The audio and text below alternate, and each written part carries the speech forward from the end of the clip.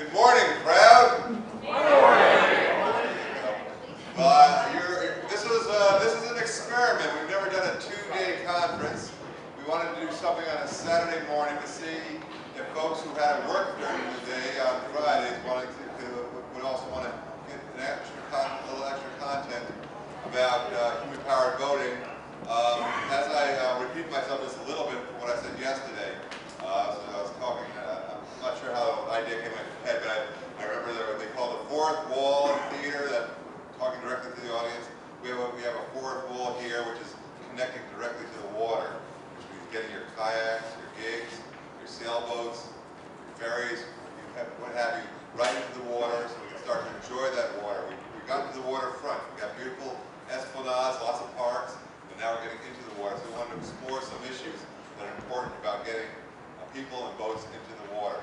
So, to start us off, I'm going to ask Lilo Stanton to come up here and give a couple quick words about a new effort that was launched really in a big way yesterday called the Harbor Coalition.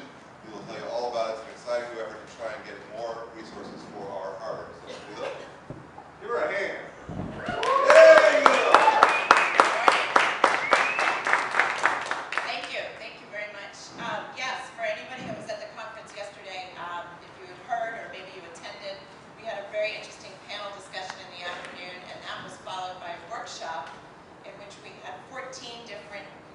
Districts, actually making that 13. Unfortunately, Representative Grimm's office did not come through last minute, but his constituents did in a big way.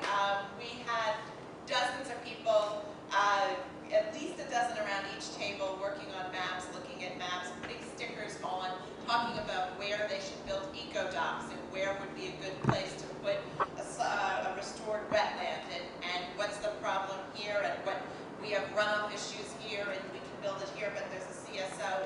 Really ground level discussions, detailed discussions about how to get to the waterfront and how to do that better and how to make it better for all of us. The point is, the Harbor Coalition can sort of be a bridge between all these great ideas and reality. The coalition is a bi-state advocacy effort that is led by a steering committee of 11 members. The MWA is a co-chair and founder. The other co-chair is the National Parks Conservation Association.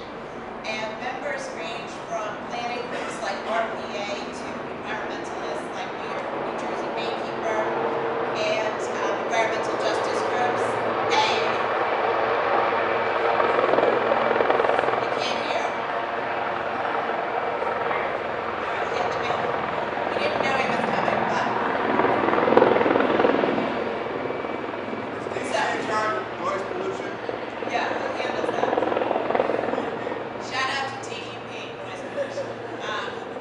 So, in any case, the Harbor Coalition, so we had and this effort has been going on for about a year, but we really launched in a big way yesterday, as Roland said. And this is a campaign with a very simple but critical mission. It's to get the federal funding that is necessary as a match for state and local efforts for all these kinds of ideas, all this good work that you were putting into planning, to dreaming, to thinking about your waterfront and how you want to make it better, and how you want to get people there, and how to connect with it more. The Harbor Coalition can be that bridge. So we're asking today to join this movement, and there are several ways you can do this. You can go online and sign our petition. We are working on legislation that is similar to successful efforts in other parts of the nation. You may have heard, but some areas, we always point to the Great Lakes. We had a great panelist yesterday who runs that effort. They get hundreds of millions of dollars every year for this kind of work. Hundreds of millions of dollars. We don't. Believe it or not, we get very little for this kind of work. And so despite the strength and the importance of our region and the fact that we have 22 million people and a very, very strong and important delegation of congressional officials, this has not been on their radar. So the point is, we need all of you to help us get this on their radar. And to do that, you can go online and sign our petition to support the Harbor Act. We also have people in the back. There's some Harbor Coalition materials. You can sign the petition there. The website is harborcoalition.org/petition. You can also join the coalition. We are looking to be far more than 11 members lonely in a room. We want to be millions. We want to be strong, and we want all of you to join. To do that, you can also go online, harborcoalition.org/membership. And while you're there, you might as well check out the rest of the website. We got a lot going on. You can like us on Facebook. It's very exciting. And we're looking for people to step up as team leaders in their district. We talked about this a little bit yesterday, but we will be trying to set up meetings in each of these districts this summer. So if you have a relationship with your congressional office or a Senate office, a state office, we're going to get to the state and local government too, but we're starting in DC. If you have a relationship, you can help us reach that office. You can help us be successful this way. We will let you know after this event, and we can put you in charge of a team and get you started. So that's the Harbor Coalition, and it hopefully fits into the message of the day. And we hope to see you all out there. Thank you. All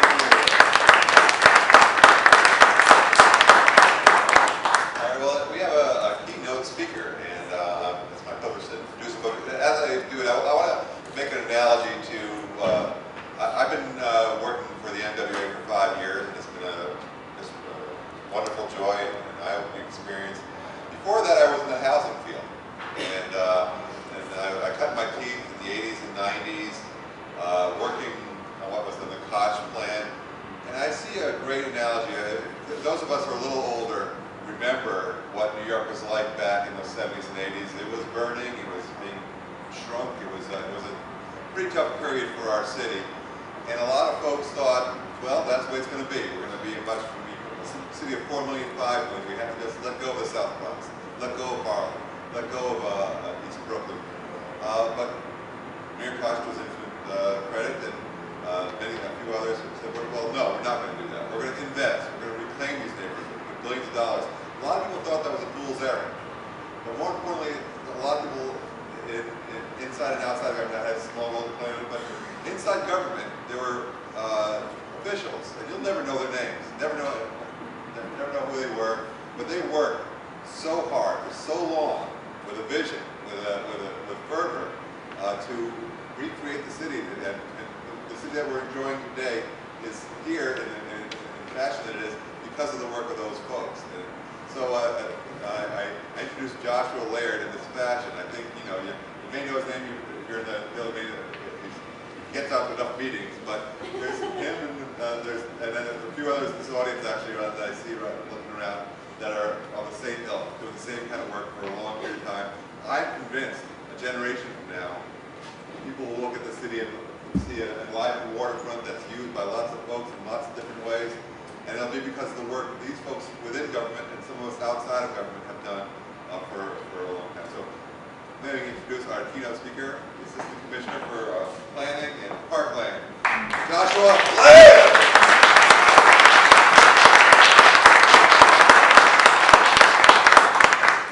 Thank you very much. Well, that actually was a very nice introduction. I appreciate your point. And I actually also got my start in housing before I came to Torrance, so we have something in common. So, good morning. Commissioner Benepy was actually originally supposed to speak here this morning, but it kind of came down to this. One of us was going to be here, and one of us was going to fly to London to visit the Wetlands Center in Barnes. So we drew straws here. Better luck next time, Adrian. I thought I'd start by referencing an observation of Ken Jackson, who spoke yesterday morning. Professor Jackson, I think in several venues, has noted a quirk of New York's history that for 200 years it grew inward towards the center of the island.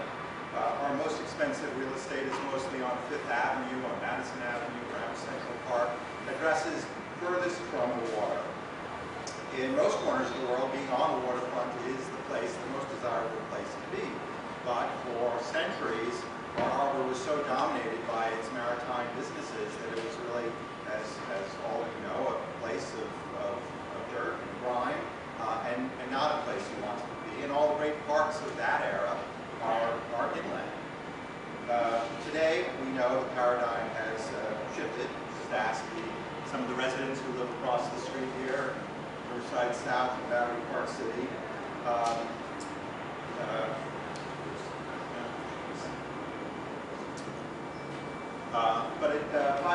20 miles long, our shoreline now embraces a diverse array of uses and activities. We still boast one of the busiest ports in the U.S., but our harbor is now also recognized as a habitat for hundreds of species of birds and fish. It is surrounded by parks. It is an estuary of national importance.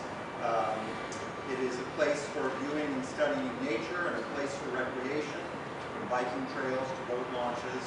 In fact, nearly 40% of our total shoreline is dominated by parks and natural areas and beaches.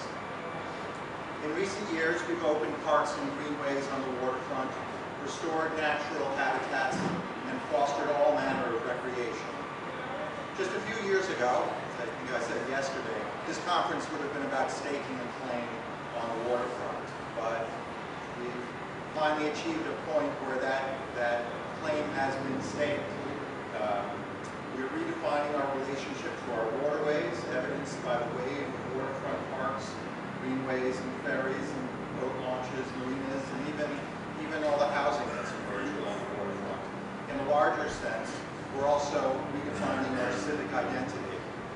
We are, as NWA has proclaimed, a city of water. So what are the next steps? New waterfront parks are a part of the dramatic transformation of New York City shoreline and a hallmark of the park renaissance fostered by Plan YC.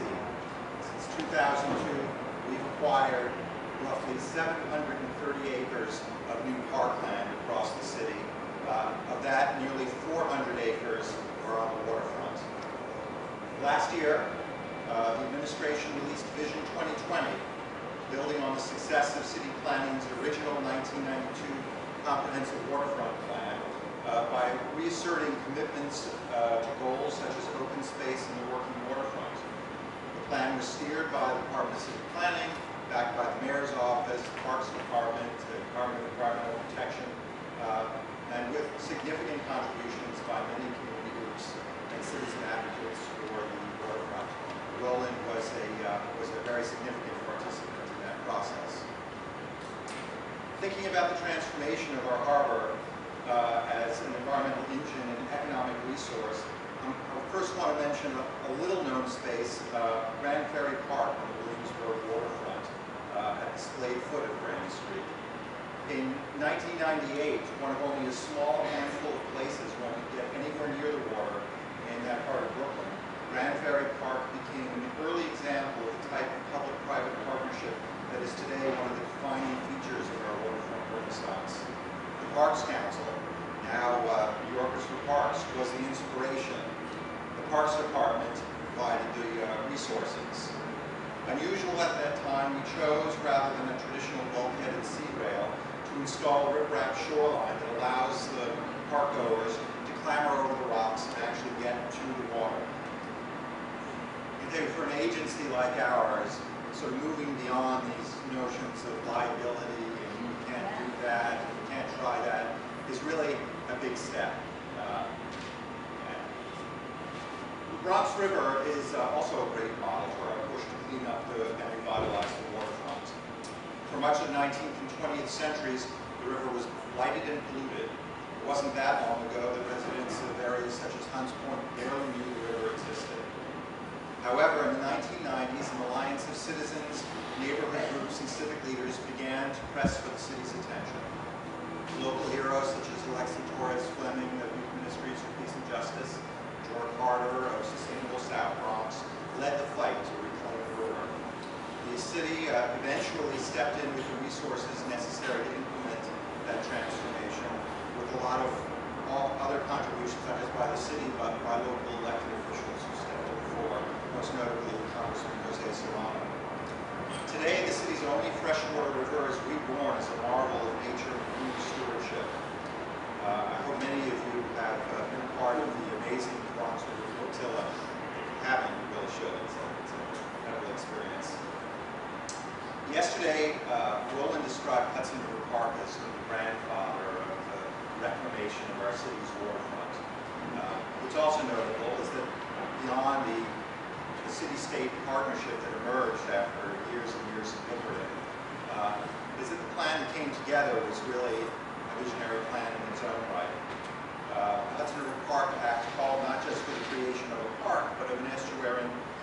sanctuary along the waters comprising the park. So the park plan, which is still in development, also includes boathouses, as you know, one right next door, get downs, things that are still underway, but they will happen. Of course, Hudson River Park didn't introduce kayaking and boating to the river here. The downtown boathouse and the floating the apple were here for years beforehand. But again, what's notable is that so often government gets in with its great new idea and then she winds up killing the goose. Fortunately, in this case, the city and the state were smart enough to recognize what an incredible asset these boathouses were. And before the movement had really grown to what it's become today, those uses were included in the park. In 2002, the Parks Department entered into its first partnership with NWA, utilizing the grant they obtained and city capital funding we had to develop a new park along the Harlem River. We were able to partner a marine scientist, an engineer, and a landscape architect, which sounds like a joke, right? A marine engineer, a landscape architect, and a scientist wanted to work.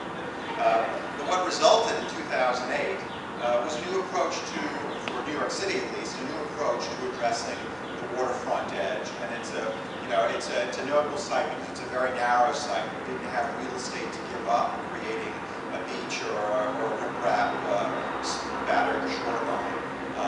What we used were planted gabions, stacked, that have become a sort of a living shoreline, and that approach is now part of our palette to designing waterfront parks around the city, which is a great thing. North Brooklyn waterfront presented a particular challenge, but in another example of innovation, the city used its zoning toolbox to leverage new parks along a privately owned and seemingly inaccessible stretch of the waterfront. The 2005 rezoning of approximately 175 blocks of privately owned land along the Greenpoint and Williamsburg waterfront will ultimately yield a nearly 2-mile stretch of public esplanade. In exchange for creating substantial value for landowners through the upzoning, the city used its waterfront zoning regulations to require developers to set aside their waterfront edge for public access. As each development site moves forward, the owner is required to design, build, and maintain their waterfront edge as a public access area. And then we are taking that a step further, going to each developer and negotiating with them to donate that waterfront esplanade to the city so that it can become public parkland. Also included in the Greenpoint plan are provisions for the creation of a new 27-acre park at Bushwick Inlet, portions of which have already been acquired and improved, and then creation and expansion of other waterfront parks, including Transmitter Park, which will open very soon on the former broadcast site of WNYC Radio. And of course, let's not forget about Brooklyn Bridge Park. Here, through adaptive reuse, we're turning a chain of outmoded shipping piers and warehouses into a waterfront park with beaches, fishing piers, canals, paddling waters, and restored wetlands. Brooklyn Bridge Park will be to the 21st century what Prospect Park was to the 19th century. The park is also important because of its sustainable design features that include managing stormwater to irrigate lawns, constructed wetlands, and the reuse of materials found both on-site and brought in from other construction projects around the city. In this way, the reclamation of the waters around Brooklyn Bridge Park was expanded to include the restoration of the lands above. In 2007, we brought the floating pool lady to Brooklyn Bridge Park. Then the following year, and ever since to Barretto Point Park in the Bronx. In doing so, we symbolically reintroduced swimming to the East River for the first time in generations. We also demonstrated that recreation on the waterfront is not just something for those who can afford a yacht or a cruise. Our harbor belongs to everyone. It was great being on a panel yesterday with one of the designers of the Plus Pool concept. So when it cuts right down to it, the floating pool lady is just a traditional pool that happens to be on a barge. The next step in the evolution of floating pools will be a version that actually engages and uses river water. And that will become the next step forward to a day when the harbor's waters are clean enough that people can actually swim in them. And we'll reintroduce the real floating pools of the 19th century, the ones that were just open swimming rings. And let's not forget about EcoDocs, our latest partnership with NWA, which will become a companion piece to our Blue Network, the New York City Water Trail. Like the network of launch sites emerging across the 5 boroughs, EcoDocs will function as a threshold so that a shoreline is no longer a dividing line between water and land, but a transition point between our city's 2 vast open space networks, our 29,000 acres of terrestrial parks and our much greater area of public waters. So what will 21st century parks look like, and how can we best design them to ensure a sustainable future for us and successive generations? The last thing I'd like to mention is a not-so-little exercise we're working on with the National Park Service about the future of Jamaica Bay. Some of you may be aware that a year ago, Mayor Bloomberg and Interior Secretary Ken Salazar signed an agreement pledging cooperation between the city and the federal government. Jamaica Bay has 10,000 acres of public parkland that was arbitrarily ripped apart into 2 pieces back in 1972 for the creation of Gateway National Recreation Area, about 7,000 acres of federal parkland and 3,000 acres of municipal parkland. Jamaica Bay parks have never reached their full potential, but we firmly believe that this potential can be realized by our agencies working together, bringing focus to environmental stewardship, to education, and to recreation programming. It's an amazing resource, one that can be a true destination for New Yorkers and visitors from afar who want to experience the bay's abundant ecological features and habitats, its historic resources and beaches. My goal is to one day bicycle to Jamaica Bay, rent a kayak to go visit the Marsh Islands in the middle of the bay, then come back in the afternoon and relax on an oceanfront beach, camp there that night, then take a ferry back to my Lower East Side neighborhood the next morning. And stay tuned, because that could happen. But it will require the voice of the local communities and advocates to help support the effort that will come together.